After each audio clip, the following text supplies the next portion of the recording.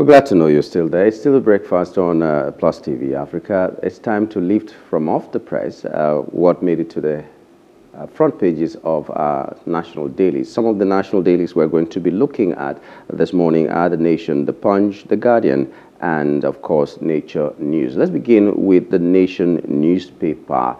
But before that, my guest this morning is Mr. Tunde Kolawole, a legal practitioner here in Lagos State. Good morning and welcome to the program. Good morning, my brother. Thanks for having me.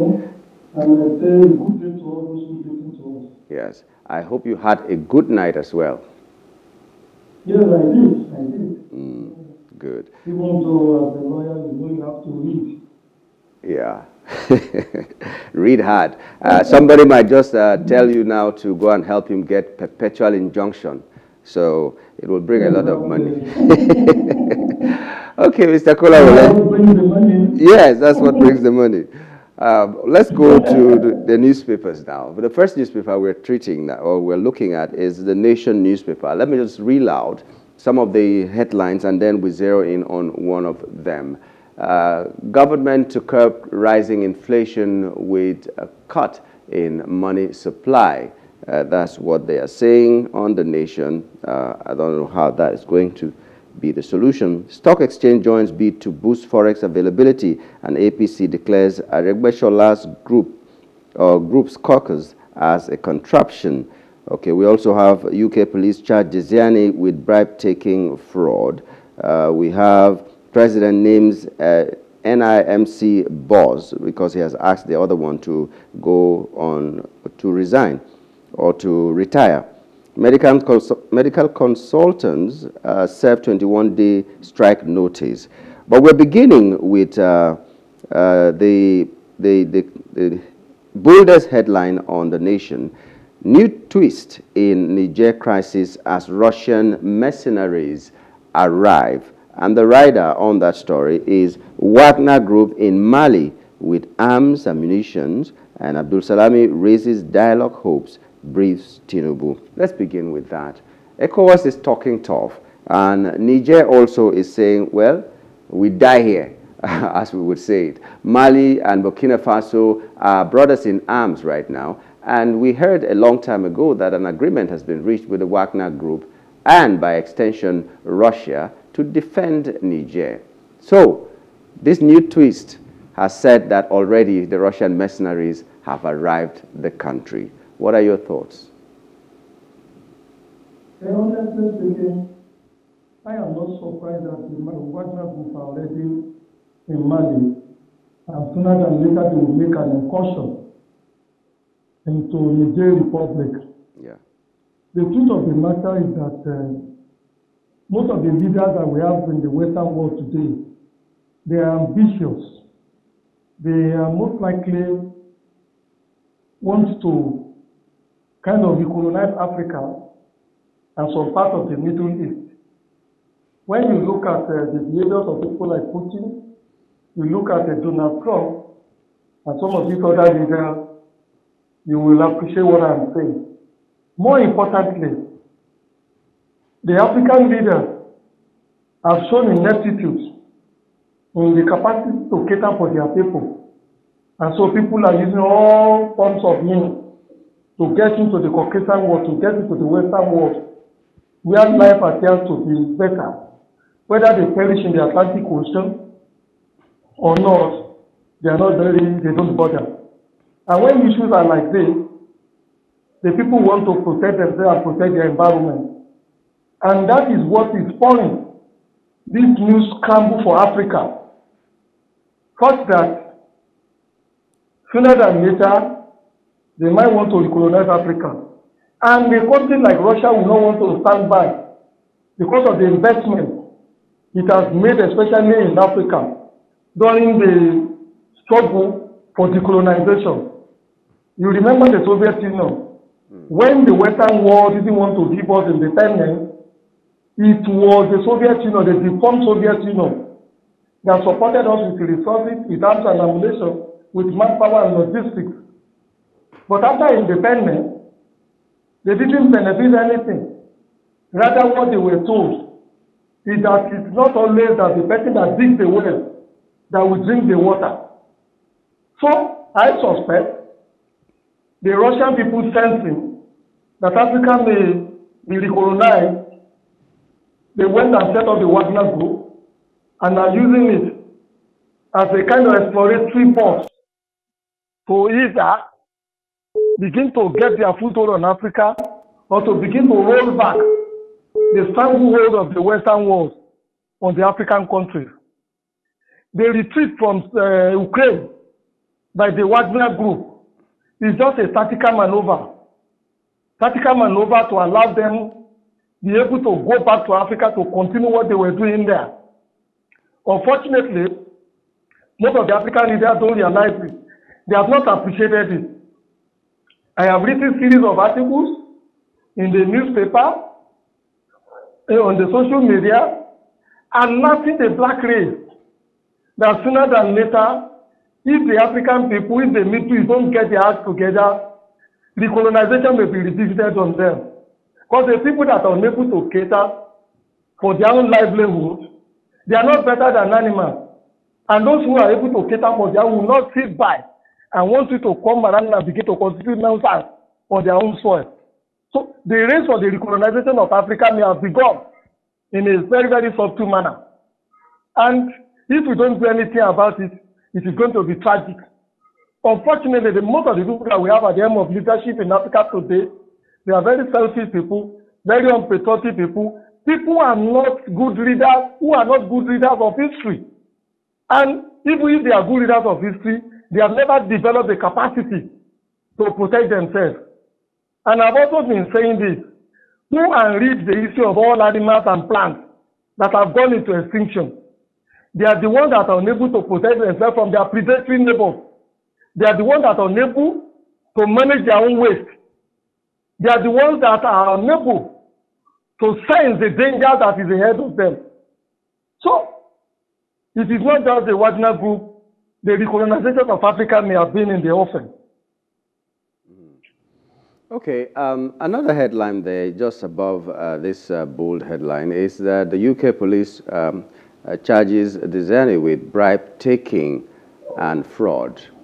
And some other headlines are saying that EFCC is mum about this. They are not saying anything, but in the UK, faraway UK, she has been charged with this. Your comments, please. Well, there is this analogy by General Obasanjo, which I love so much. He said the person that steals a keg of palm wine, the person that receives, the receiver of a stolen keg of palm wine, palm oil, is as guilty as the person that stole it. Look at the Western world. They will allow you steal your people's money, take it into their bank, despite all the stringent rules and regulations that they have for receiving money, for tracking money, and then for saving money. But they will first receive it, put it into their system, use it to develop their own economy, and after a few years they will turn around, go for the person that brought in the money, and then pretend that they are investigating and they want to punish the person. So many years, so many resources would have been lost in this their process of investigation. At the end of the day, they might find the person who brought the money in guilty, and then they will now begin to negotiate with you what percentage they will return to you. And now you are able to spend, and on what infrastructure or goals of the society you can invest the percentage that they are returning to you. So we are in a catch, is it 22 or what do they call it? It is good, like they said, and like somebody was saying in the studio, that at least we should go for whatever we might be able to get back from the Alisima start money in the UK. But the truth of the matter is that some years when that money was stolen, the value is not the same with what it is. So the cost of litigation in those places will also take as much as almost 50% of that fund. So what you might be getting at the end of the day will be mere pittance. But let's consider one thing, that at least They, at the end of the day, try to make effort. And then they also do very diligent investigations. Unlike us, where we will say, Emefiele stashed billions in his house, he was financing terrorism and all that. And at the end of the day, we bring him to court for illegal possession of a gun. These people, at the end of the day, might convict Alisimati because they would have done a thorough work. Look at the number of years it has taken them to investigate her. But at the end of the day, what will be returned to us will still be pittance. And when we get it, our people are affected. The act of relooting funds that are returned to us. Yeah. The one that was gotten under Dr. Goodluck Jonathan was relooted. Some of it passed to Colonel Sambo Jasuke for purchase of arms and ammunition for the military to fight Boko Haram. At the end of the day, there is no evidence that those arms and ammunition were provided or were bought. The African youth should stand up to fight against the recolonization of Africa. It is their future that is at stake. Oh, well, it's difficult when you are not in the corridors of power to fight, except you go to the streets and you start to demonstrate, which is not even allowed and all that. But you just mentioned the Emefiele, and it brings us to one other headline, still on The Nation, and they're saying government to curb rising inflation with cut in money supply. And when you talk cut in money supply, some of us who are not... Well, that yes. That is wishful thinking. Why do I say wishful thinking? We are told by the economists that what determines the value or the strength of your money is your productive base. What efforts are they making to strengthen the productive base of the Nigerian economy? In my humble opinion, there is none. Merely using financial instruments to curb inflation has never worked anywhere in the world.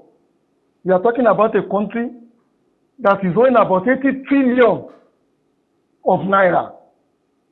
You are talking about a country that doesn't even know how much of its oil, which is its mono products, how much oil is produced, how much is sold, how much is imported to consume. So, this Bretton Woods policy for controlling inflation would have worked if it is efficacious, since it was introduced during Obasanjo era, to Yar'Adua era, to Jonathan era, and now to Asiwaju Bola Ahmed Tinubu's era. We need a holistic approach, a very pragmatic approach to find solutions to the economic crisis that Nigeria, most of Africa and the Middle East are confronted with today. Let's move to the Punch newspaper. Some of the headlines here on the Punch are that AU plans fresh sanctions and Abdul Salami warns against war. Federal government, states, local governments share 966 billion naira July revenue. EFCC mom as Desani faces bribery charge in UK. We've talked about that.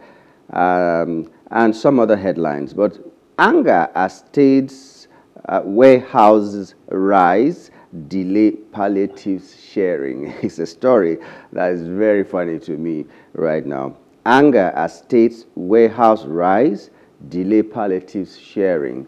It's a deja vu as far as I'm concerned. There were palliatives during the COVID era, and they were warehoused as well. And then people had to break the warehouses before they could get a hold of it. Some people were even waiting, some governors were waiting to share the palliatives at their birthdays.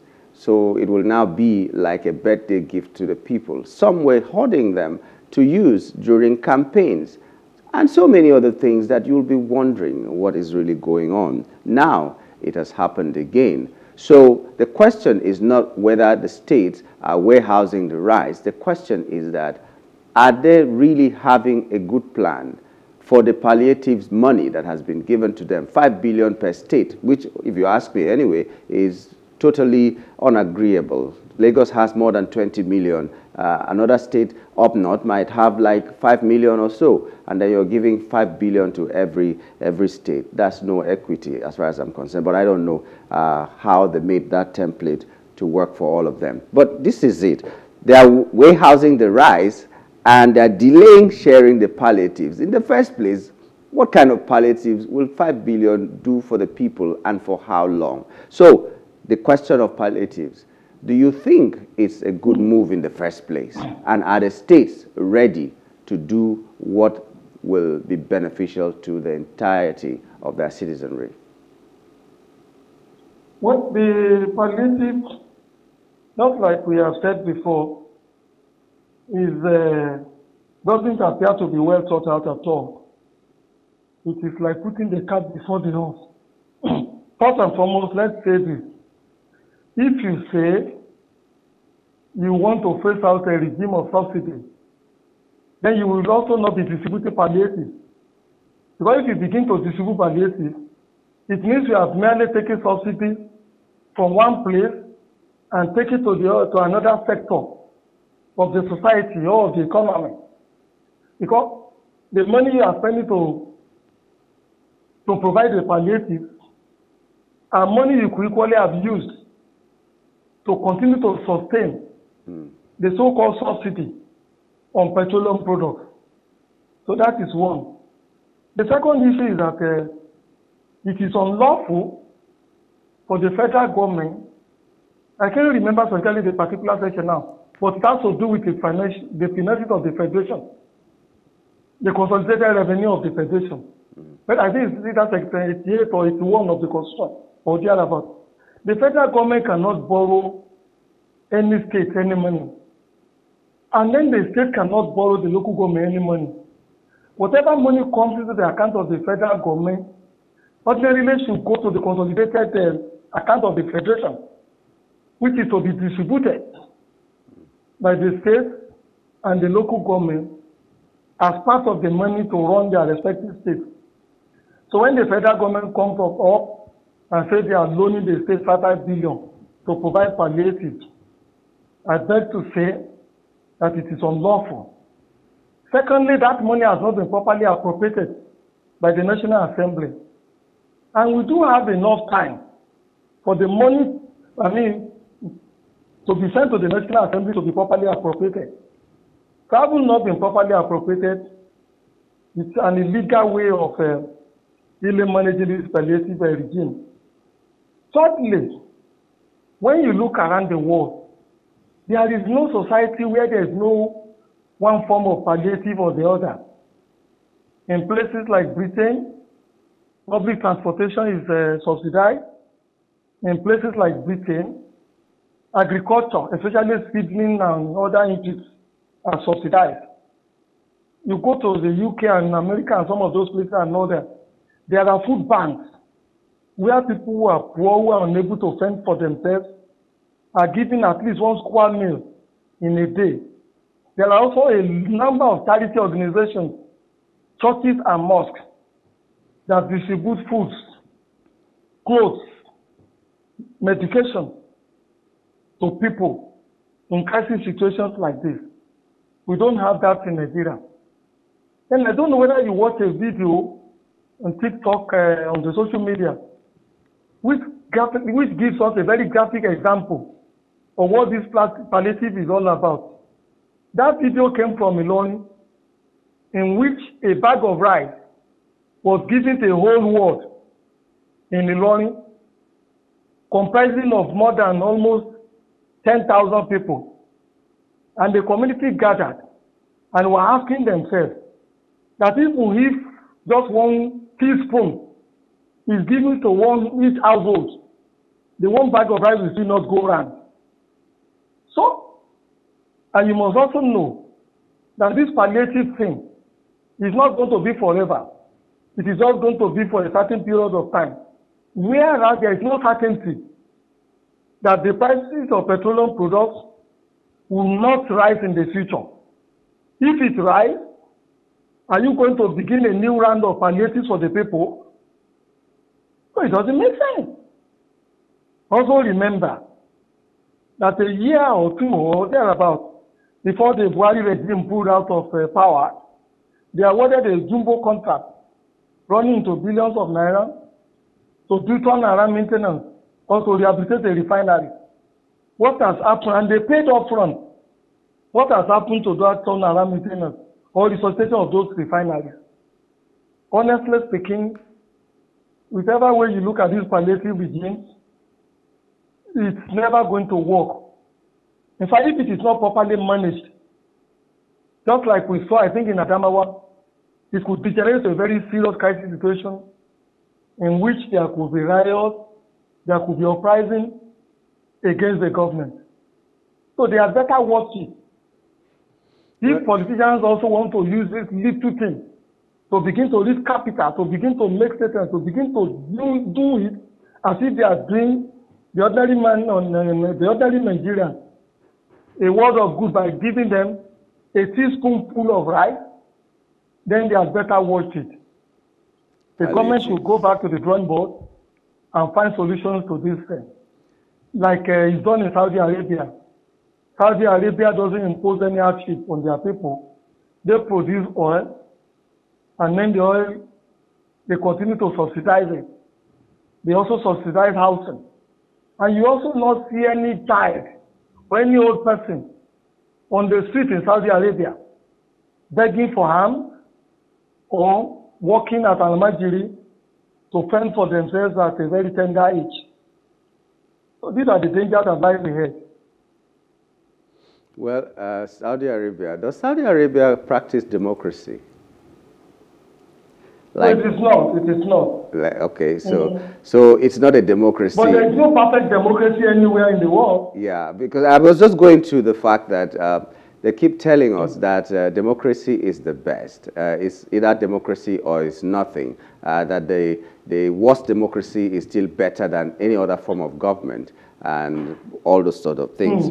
But right now, this palliative money, the 5 billion, by the way, we didn't hear. We just heard that there will be 5 billion. The time that we got to hear that the 5 billion has already been paid was when the federal government started telling the states that you have to return 48% to the state. We are only giving you like 52% of that money. The rest will be returned. And the governors were kicking against it, that if we have to return it, then it's not palliative anymore. That's when we got to hear. Otherwise, as a person, I didn't hear it had already been paid. I still kept thinking that they were going to pay to the state governments until this happened.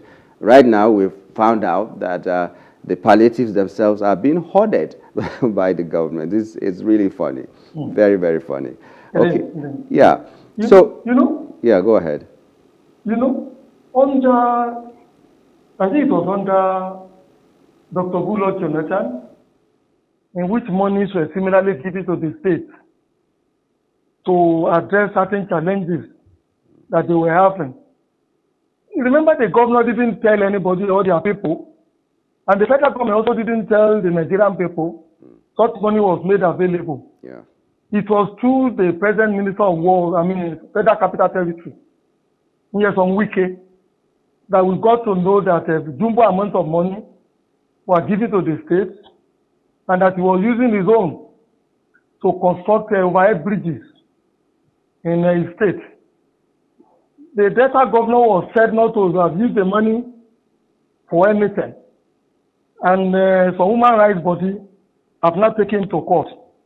It was also discovered or reported in the media that some other governors used a large chunk of those money to buy cars and then improve their wardrobes in the respective states, rather than using the money to provide for their people. It went into kitchen, wife of the local government chairman, wife of public officials, buying cars for all manners of political appointees, leaving the roads, the hospitals, and the schools in very deplorable condition. We require to be transparent in addressing whatever money go into the state, the local government, and to the federal account. I remember, I think Yaradua at the time was publishing whatever allocations are given to the state and the local government, each time money is shared at the federal level, somehow that program fizzled out. I think under Dr. Goodluck Jonathan, the Nigerian people should begin to hold their people accountable, because in the way when you look at it, the so-called removal of subsidy is mere punishment for the Nigerian people for the indolence of the political elites who have been able to manage not just the petroleum sector, but the society at large. They say they take the petroleum product across the border.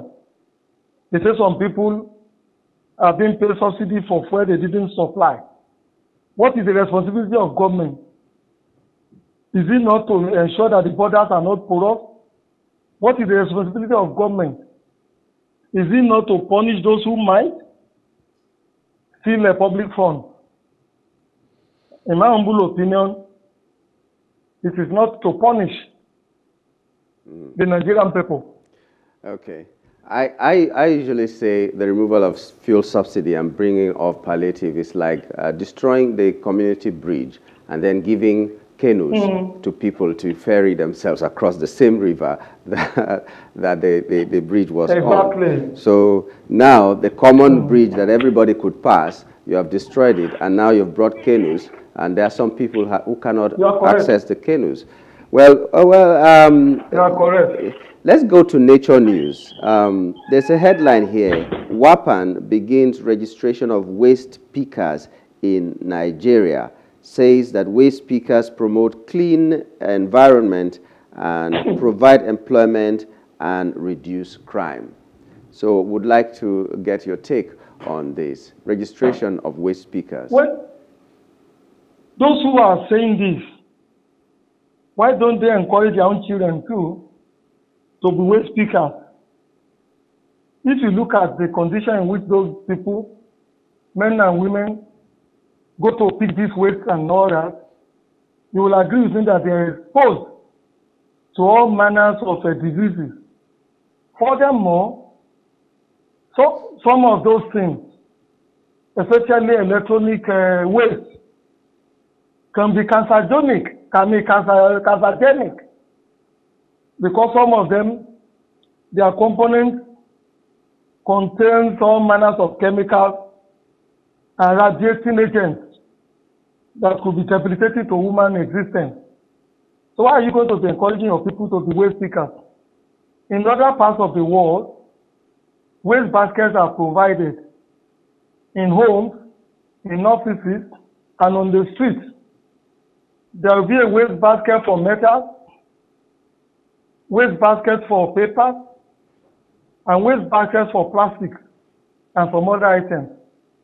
And then the waste people will go to the homes, to the streets, to some of these places to pick these things and take it to some refuse dump where they are cleaned up and then recycled.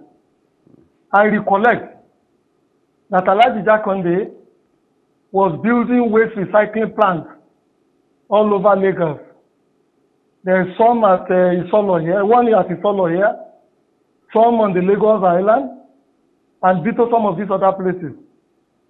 When the military came to power, when they overthrew the government in 1984, they stopped all that project.